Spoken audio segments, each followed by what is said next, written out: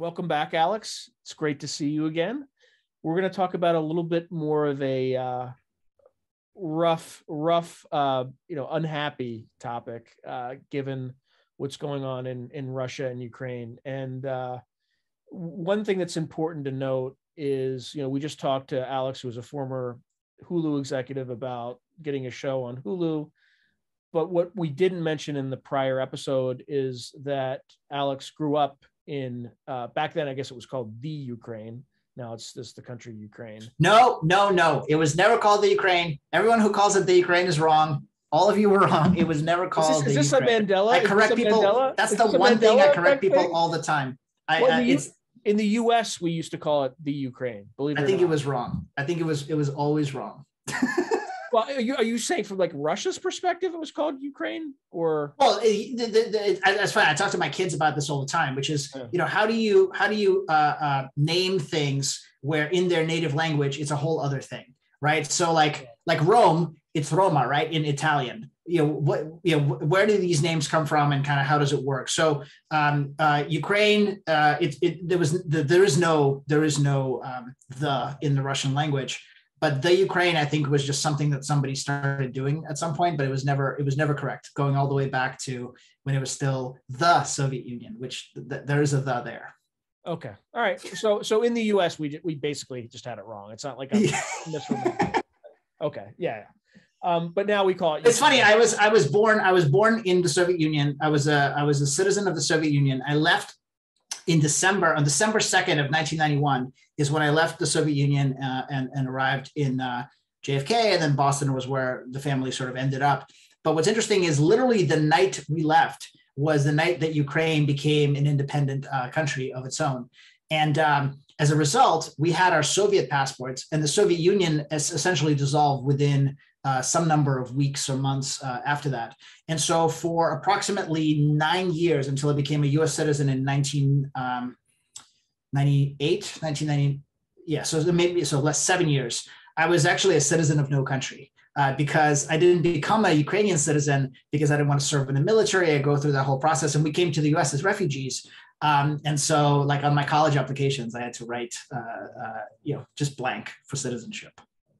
What kind of questions does that raise? Like the colleges reach back out to you and say you need to fill No, but you and I talked about racism a little bit before, and obviously I'm a white person, and so racism in this country is kind of a strange thing to talk about as a white person. But growing up in the Soviet Union, I was a Jew, and Jews were kind of at the lowest rank of the history of pogroms, right?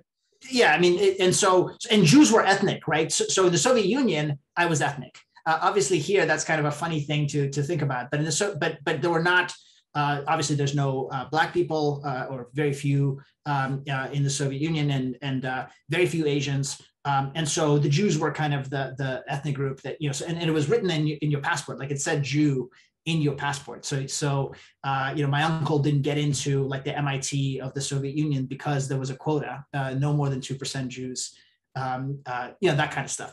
But in the U.S., I'm just a white guy, right? And so in the U.S., none of this ever affected me. And initially, I spoke with a very strong accent, but eventually, because I was still, young, I ended up picking up English and all that stuff. And you were 12 years old when you came over. Right? Yeah, a little over 12 years old. But I interviewed actually with this, if you've ever been to Boston, Boston has this a big park in the center, similar to Central Park, but it's smaller. It's called Boston Common. And there are these swan boats. So there are these beautiful boats that go around, and usually young kids, like high school age, are the ones who kind of, they pedal the swan boats. And so the person who owned that was a friend of mine's, a classmate of mine, grandfather. He didn't work there anymore, but he owned the place. And so I went to interview with the manager, and literally all my friends got the job there. I did not, because I had a green card, and he was like anti-foreigner guy. And so he was like, because I was not a U.S. citizen, he was like, oh, I'm not hiring any illegals on this team. So that was the way in which my lack of citizenship affected me. Okay, so you come over from Ukraine. Tell me a little bit about, at least at the time, right, what the sentiment was among Ukraine. I did not think of Ukraine, like we did not think of it as a separate thing back then. It was, part of it is because I grew up in Kiev, the capital. Now it's in Ukrainian, it's Kyiv, but Americans pronounce it Kiev. And so but I'm going to keep saying Kiev because that's how I grew up speaking. So we all spoke Russian. We had to learn Ukrainian in school, and Ukrainian and Russian are kind of similar to maybe Spanish and Portuguese in that they're languages where you generally will understand the other, even if you don't fully speak it. So I don't speak any Ukrainian anymore, although I did when I was a kid, but I can still understand it. So last time I was in Ukraine was maybe 8 or 9 years ago. And even though everything was in Ukrainian, I could understand it completely. And then when I would speak in Russian, everybody could understand me. So, but when I was growing up, it was just the Soviet Union. And so when you would go to places like Latvia, those had a very strong sense of identity because there was a real recency to when the Soviet Union had sort of occupied it and took over Latvia. And when you go to a place like Kazakhstan, 1940 or 1940, right around World War II, exactly, during World War II, yeah, exactly. And then essentially just before, yeah. And then when you go to a place like Kazakhstan or Uzbekistan, because of the ethnic nature of the people there, or even Armenia or Georgia, there was also a stronger sense of identity. In Ukraine, there wasn't as strong a sense of identity when I was growing up, especially in Kiev, which is a little different from places like Lviv, which are closer to Poland and they had a kind of a stronger national identity. So it was a higher proportion of ethnic Russians in the area that you grew up is what I'm. Whether they're ethnic Russians, but more importantly, just Russian speakers. So native Russian speakers who speak Russian in school, at home, at work, and that's just their language. And Ukrainian is a language they have to learn rather than Ukrainian is their native language. Okay. All right. So when you were there, the sentiment, at least the part you were on, there was really not that much of a separation. It was kind of. At the time, it wasn't, again, I was still a kid, but it wasn't as much of a thing as just the downfall of the Soviet Union. So, the biggest, most striking memory was when the coup happened in the August, I think it was August, sometime in the summer before I left the Soviet Union of 1991, where Gorbachev got overthrown temporarily by kind of the heavies. And that was a very fraught time period where on TV, you were seeing Tchaikovsky's ballets, back to back to back to back. And then all of a sudden, somehow the news ended up breaking through because some of the news organizations were run by people who were supporters of the democratic policies, and Yeltsin got on a tank. It was you probably remember it well. Is a whole thing. And that was extremely memorable. So it was more about that, like that big sort of freedom cries, and the separation, the separation was much bigger, this feeling of separation, because I was in Latvia at the time on a family vacation. And there, Estonia, Latvia, Lithuania, later Armenia, Azerbaijan, which were at war with each other, there was a lot of cessation kind of from the Soviet Union elements there. In Ukraine, it was more sort of tame. But then what ended up happening is that all of the former republics ended up separating, and over time creating their own strong sense of identity and nationalism. And a big part of it was also what Russia became versus what those separate countries became. And as you know, they all went in different directions. So Belarus remains a dictatorship run by the same person who's been there since the end of the Soviet Union, whereas Ukraine went in a very different direction. And you said you were there about 8 years ago. What change did you see compared to your memories as a 12-year-old boy kind of leaving? Well, that's the part that's so sad, to be frank with you. So I was, and I'll tell you like the full sort of ironic story. So I was in Russia along with a number of executives, Hollywood executives from various media companies in the US. And we were there on a fully paid trip financed by the Russian government, specifically the Russian Ministry of Culture. And what they were trying to recruit us. This was just before the Russian Olympics, and they were recruiting us to try to buy content from Russia and to make stuff in Russia, productions. And I was there with well-known executives from studios and networks in the US. And they really sort of wine and dine us, and they had us watch a bunch of movies. They took us to a film festival. And then that was all in Moscow. And then they were taking the group to St. Petersburg. And I said, listen, whatever that cost is, can you just instead spend it? And I'll take the train to Kiev, where I'm from, see some of my family, and kind of spend a little bit of time there. And at the time, Kiev, Ukraine, and Poland were co-hosting the European Cup for soccer, for football, European football. And so, there was this incredible celebration, a sense of joy and a sense of positivity in Ukraine as a co-host together with Poland of a very European thing. And the other thing is, you take the train from Moscow to St. Petersburg, from Moscow to Kiev, which is an overnight train. It's a very pleasant experience. You leave at 8 o'clock at night, you arrive at 8 o'clock in the morning, you sleep on the train. And it was, it was very easy to cross borders and sort of, go back and forth. And that was essentially the summer before the Olympics. And as you know, right after the Olympics, Russia ended up occupying Crimea, and essentially Ukraine and Russia went into war. But I was really excited. I bought my daughter, who is now 13, but at the time she was 3 or 4. I bought her a T-shirt, of the European Cup with like the Polish and Ukrainian flags on it. And I was really excited to bring my kids to visit Ukraine.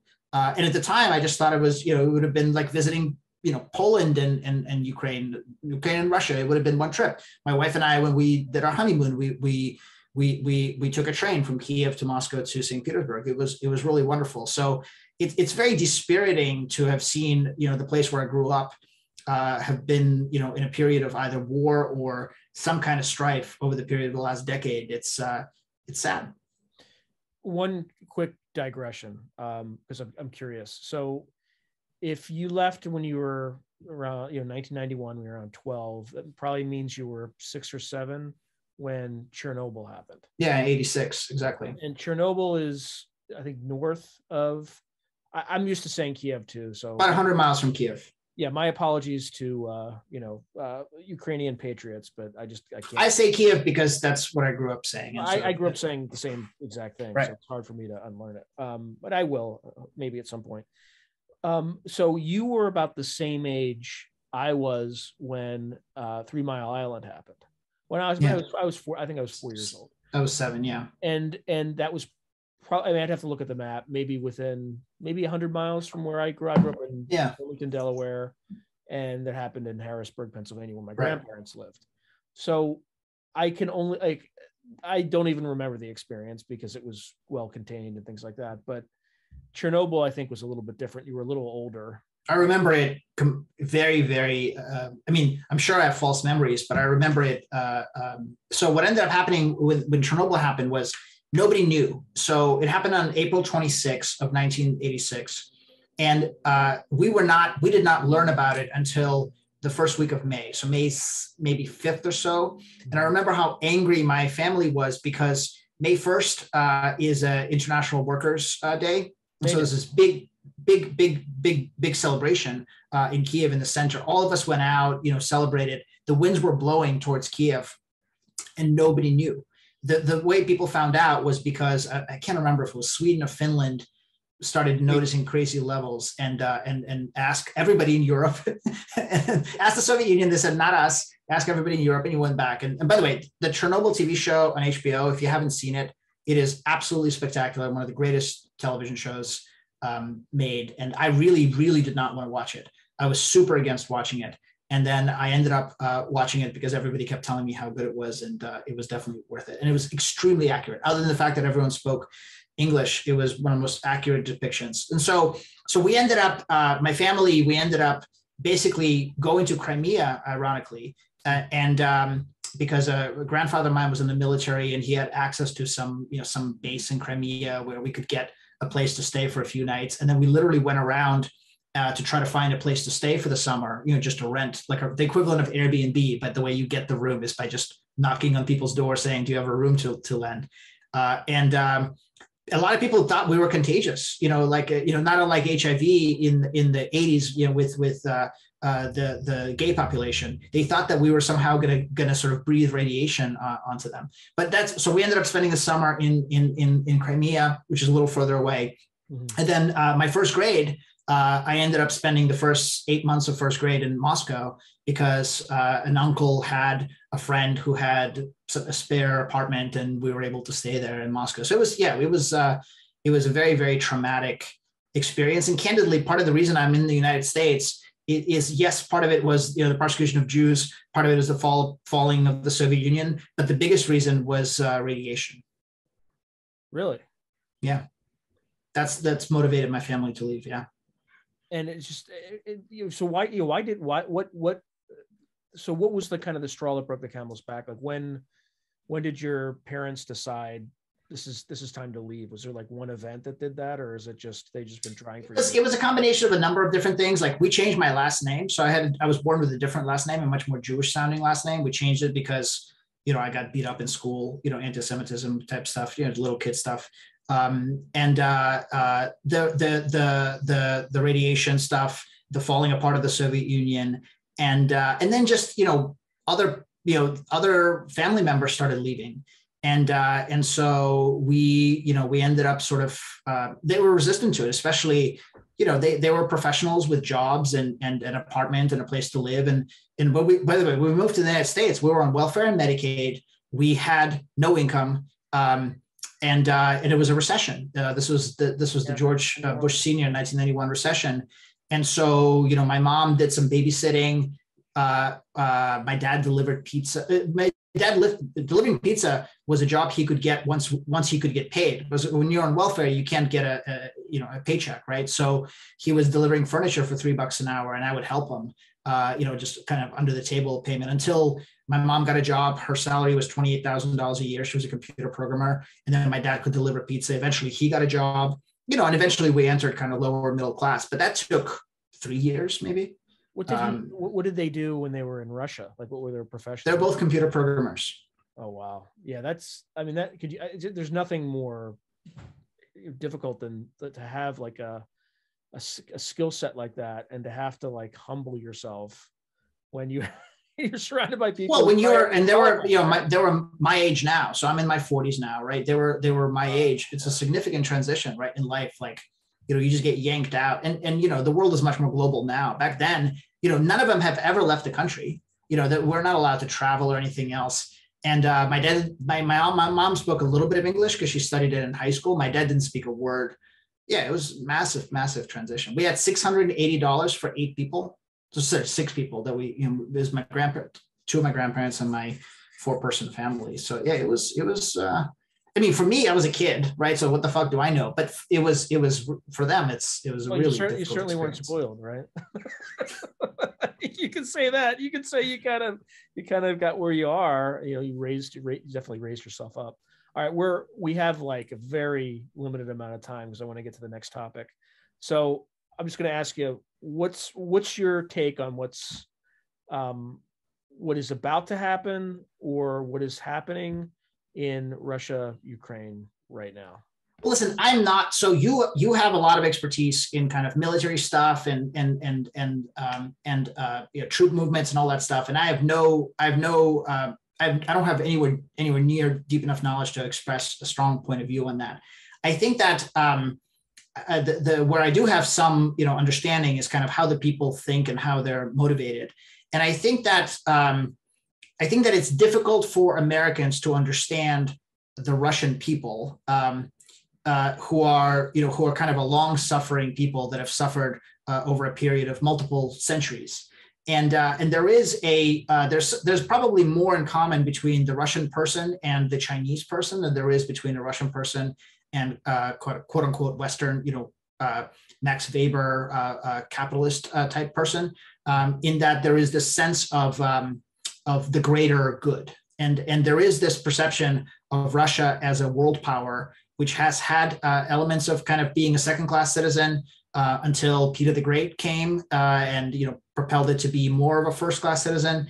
And the way that Russia participated in World War I, World War II, where World War II, the Russian people really believed that it was the Soviet Union that won World War II, the same way that Americans believed that it was America who won World War II.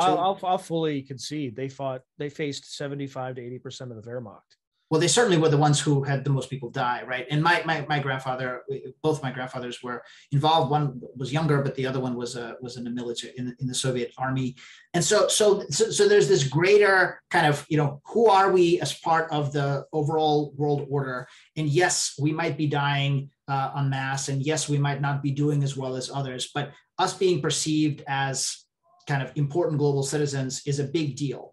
And Putin, I think what he's done really, really well is he has inspired a sense of unity and a sense of kind of strongman power amongst the Russian people. And when they feel threatened as a people, they will act in a way that we as Americans might perceive as being against their self-interest. And I think it's important to understand that part of it. I'm not going to wade into the historical unity or lack thereof between Ukraine and Russia. It goes all the way back to maybe 2 millennia, really. Like the history there. It's very complicated. There's a lot there. It's not my place to kind of get into it. What I can say is that it is extremely sad that the Ukrainian people and the Russian people feel. By the way, I don't think that they do, the regular people, but that they kind of are forced to see each other as opponents or as foes or as enemies because they are extremely close. Very, very akin to the closeness between various other neighboring countries that we're kind of all familiar with, and we've seen similar things in let's say Central America. Where some neighboring countries who speak the same language and who are essentially the same people tend to sort of step on each other's toes. Let me personalize this a little bit for myself. I mean, would you say it's kind of akin to, as you talk about, like kind of Central American countries, or the difference between kind of the English and the Irish, as an example? No, I don't think that there's the same level of strife as the English and the Irish have had, because there's a religious component there, right, between Catholics and Protestants, as well as also like a sense of oppression and a sense of like, a lot happened during the conflict between the English and the Irish. Ukraine and Russia has not had a history of conflict like that. The conflict that happened with Crimea was reasonably manufactured, right? It didn't really exist. So there's not that like in their bones they fucking hate each other kind of thing. Well, there's some of that with Polish people and the Soviet Union, as well as with Hungarians, and sort of. What about the Holodomor? I'm going to screw it up, but the Holodomor, I totally mispronounced it. Like that to me, it's similar to kind of an analog, not exact, but an analog to the Irish potato famine. Lots of terrible shit happened during Stalin's era. And so people blame Stalin for that. They don't blame Russian people for that. That's a Stalin thing. What the hell do I know? I left when I was 12 and I was there, as a visitor. So I was almost like a well-informed tourist than I was kind of a person there. But my perception is that these are people who think of themselves as cousins. And then again, we've seen some horrific conflict in Kosovo and in Rwanda and other places where neighbors kind of turn against each other. But even there was a religious and an ethnic strife, and I don't think it's the same kind of strife. Ukrainians and Russians don't have the same ethnic history of hostility that other examples do. So again, that's my point of view. I may be off. I may be, I haven't been there in a long time, but I'm very saddened by kind of some of what's going on. And I tend to be I'm an entrepreneur, so I tend to think in a glass half full manner. But I really, really hope that there's some resolution that doesn't cost a ton of lives out there. Yeah, I'm not super optimistic. I think they're running some exercises in Belarus, which are supposed to end February 20th. Which is the end of the Olympics. Which conveniently dovetails at the end of the Olympics. I think, again, this kind of makes the analysis is not super deep, but there's an old maxim, right? You can do anything with bayonets, but sit on them. And I think this is one of those situations. I remember back having lived through the Iraq War, not having been over there, but the run up to it and watching the diplomacy and things like that. And I remember being stationed at the National Training Center back in October 2002, and I knew we were going to war. Like I was watching all this. Well, the flip side of that, again, not to be a Right. glass half full person, but my grandfather, who passed away at the age of 95, he was born in 1918, so he would have been 104 now. But he was in the Soviet military, and he was in the Katyusha division, which is Rockets. and so what that meant is that he was involved peripherally in the nuclear stuff back in the 60s, and he was, he had some distant involvement in the Bay of Pigs situation, and that's an example. What happened between Cuba and JFK's the United States was an example of how things actually worked out okay, right? That could have been a nuclear war, and it didn't happen.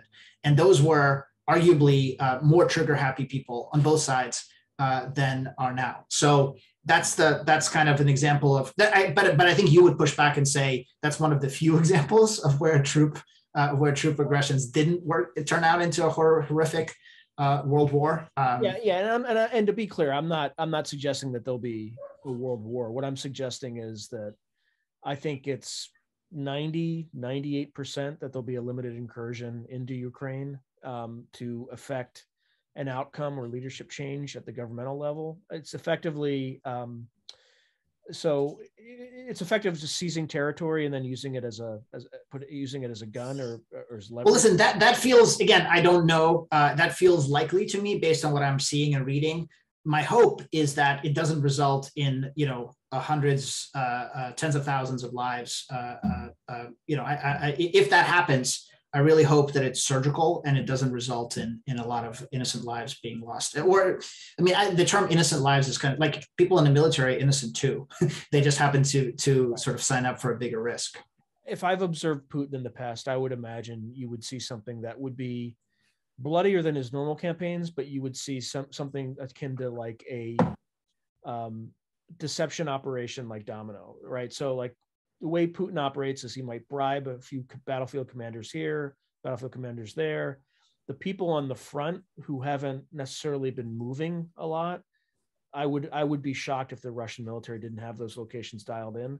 So you probably have horrific casualties in the first few days, at least on the front lines. And then you'd see things kind of roll like dominoes in terms of like, oh, this town suddenly just, they drove past it and circled it, et cetera, and then moved on. Much like you saw in Crimea. Like he barely fired a shot in Crimea. Well, there were virtually no casualties, right? In Crimea. Well, listen, I hope you're wrong. I hope I hope it doesn't happen. I hope there's no casualties. So I guess I'm hoping for the 2%, but we'll see. I could be completely wrong, right? I'm just taking the data that I'm seeing and applying. Right.